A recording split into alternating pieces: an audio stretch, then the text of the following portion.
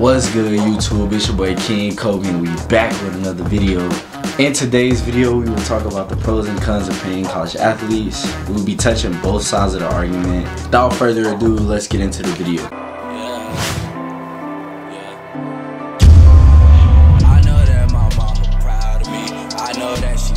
On July 1st, 2021, the NCAA amended its rules to make it possible for college athletes to earn money through their names, images, and likeness. Before starting this video, make sure y'all leave a like, subscribe, comment, and go check out the rest of the videos on the channel. Alright, so starting off, we all pretty much aware that student athletes have been fighting for decades to get this right passed by the NCAA. We've heard a lot of professional athletes speak on the issue. Student athletes can now sell their name, image, and likeness, and it's all called the NIL policy. Before 2021, athletes could not monetize their brand, and student athletes did not have the right to earn anything through the benefit of their game. According to the NIL deal, a player can sign sponsorship deals with corporate brands, charge money for autographs now, and you can even create your own brand or e-commerce store, which was not possible before. As with anything, there are always some advantages and disadvantages for the student athlete, and that is what we will be discussing today. We want to start off with some pros. Number one, it's going to help athletes complete a full education. If a student is financially struggling but is a good enough athlete,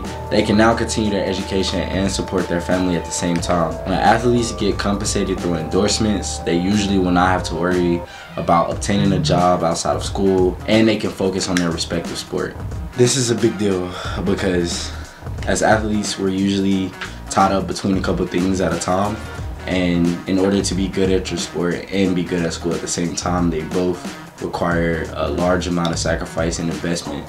And if you're struggling financially, sometimes you're not able to do this. Number two is going to provide relief for families. As mentioned in a previous point regarding education, the most significant advantage of this is that financially weak students will not have to work any part-time job, and in this way they can still support themselves or their families without financial assistance. Athletes dedicate over 40+ hours a week to their respective sport while in college. You add on 20+ more hours a week for classes and studying, and that leaves athletes with almost no time for extracurricular duties such as getting a part-time job or joining a club. As a result of this, families are constantly put into a position to provide continued funding for student athletes, since a lot of athletes cannot work jobs. Paying the athlete means offering a specific amount of financial relief to the families which could not afford funds to continue long-term support of their student athlete. Number three, it will reduce corruption in college athletes and coaches. The compensation of college athletes may limit corruption involving agents, boosters, and other parties. Over the past decade or two, there has been a countless number of financial scandals and scenarios in college athletic programs that have cost players and coaches their careers. By offering another path or incentive to making money, players and coaches can now avoid these major scandals and keep their dignity and reputation intact. So now that we have discussed a couple of pros and benefits, we're going to move on to the cons and some of the disadvantages that I believe the NIL policy brings upon colleges and college athletes. Number one, academics can be ignored.